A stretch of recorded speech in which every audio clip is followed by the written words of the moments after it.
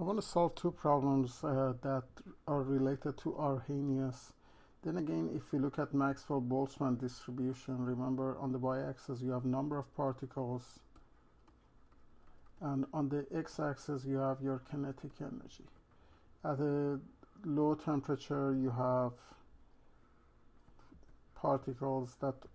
few particles that can react because they have activation energy, and at higher temperature you would have more of them.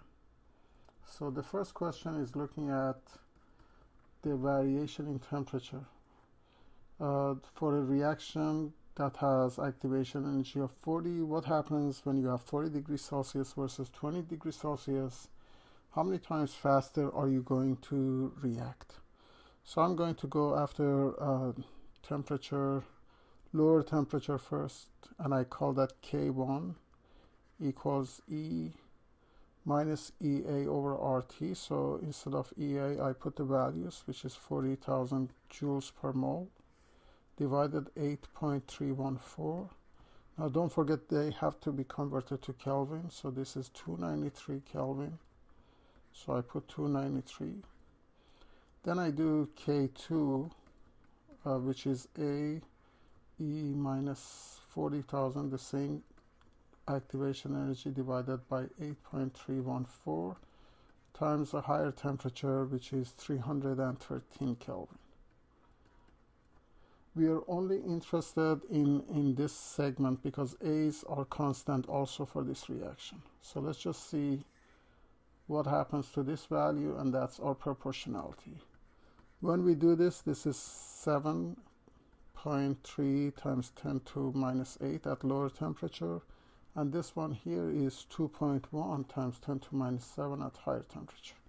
Now if you do K2 over K1, the number of times it's going to go faster comes to life, which is 2.1 times 10 to minus 7 divided by 7.3 times 10 to minus 8, and this is approximately 2.86 times faster.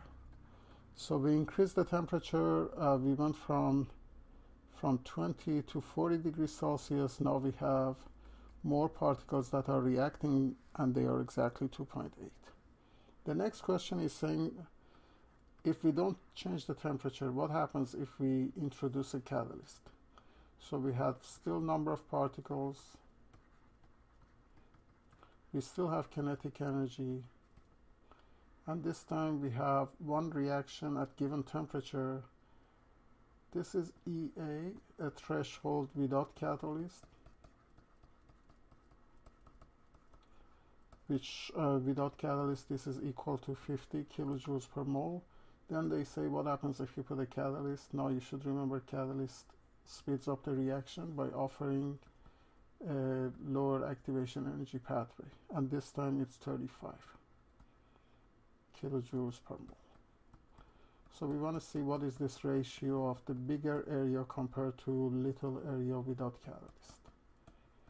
And I do the same sort of mentality, same math. So I put K1 equals A E minus 50,000 kilojoules without catalyst divided by 8.314 gas constant times the temperature. Temperature of 21 is 294 Kelvin. 294 versus temperature, a catalyst, which is negative 35,000 kilojoules divided by 8.314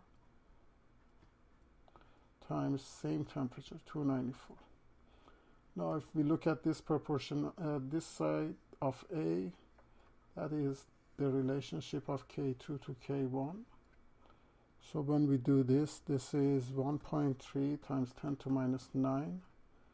This is 6.04 times 10 to minus 7.